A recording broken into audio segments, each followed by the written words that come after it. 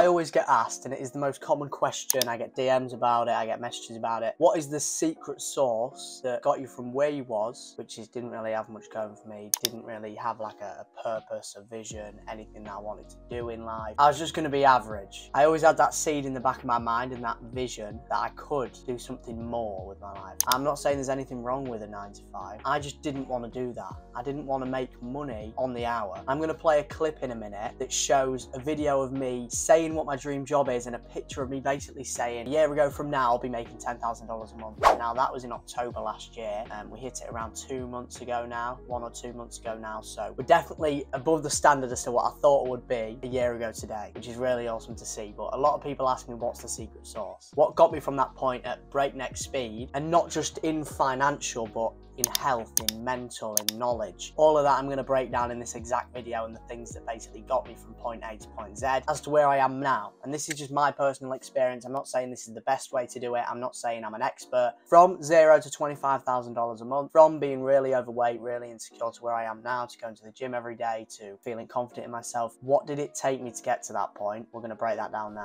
So the first thing that planted the seed in my mind was seeing TikToks of people in Lamborghinis, seeing people living this extravagant lifestyle and basically posting the highlight reels of their life on social media. And I think that's a lot of why people do the things they do, because they want that extravagant lifestyle that they see on social media that's so glorified. The very first action that I took was the very first book I read, and it's called The 4-Hour Work Week. And this is where the belief really started saying, okay, this is possible, but is it possible for someone like me? So my belief system kind of changed from reading this book, and it taught me a lot. It taught me that you don't just need to live in the 9 to 5. Like, there is life outside of that. You've just got to be willing to put in the work to get there. This book was the very first thing. I was just a big reader, then it was Atomic Habits, and then it was Unscripted.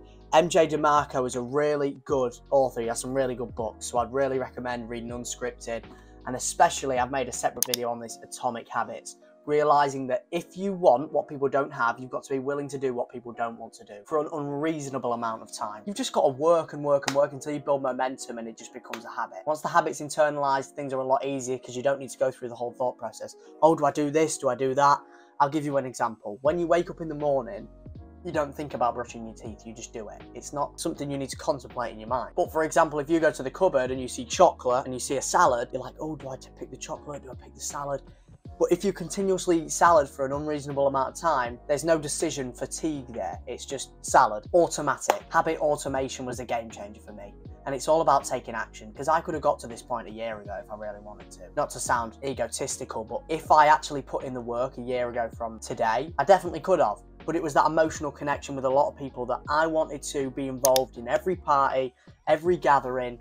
Every time people went out, I wanted to be there because I wanted to be like the center of attention. When you realize that validation from other people is unmatched compared to validation within yourself, that's when the light bulb moment really was for me, when I stopped going to them and I was still getting the fear of missing out. And I realized, oh, like they're all the same. Everybody posts the videos, the highlight reels, acting like these parties and the gatherings are amazing. But then when you're there, they're all the same. Like, some of them, yeah, might be a little bit better than others. Bottom line, they're always going to be there. They're never going to go away. There is no drawback to starting now. Like, when you say you start tomorrow, you're not going to. You're not going to start tomorrow, so you may as well just start today. So just reverting back to the whole reason of this video, what's the secret sauce? There really isn't any. You just do the action that you know you need to do. There's just one simple question you need to ask yourself, and that question is, what do I need to do that will move the needle towards where I want to get to? If your goal is get a six-pack, just look at yourself in the mirror and go, how do I get a six-pack? I eat clean, I track my calories, I track my macros, I follow a strict gym routine. I track my workouts maybe, so you can progressively overload and see the progress. All of these things are going to contribute towards that goal. Anything outside of the scope of that is probably not contributing towards it, so remove it. If that's your main goal, then remove it. And then you just ask yourself one more question. So you ask, what do I need to do that's going to contribute towards moving the needle to get me towards this goal?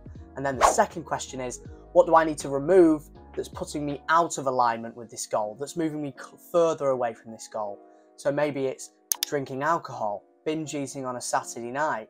These things might be what's hindering your ability to get to that goal. Two very simple questions. That's all. There's no secret sauce. It's just doing what you know you need to do and making it stupidly simple. KISS. That is what I use, the KISS framework. Keep it stupidly simple.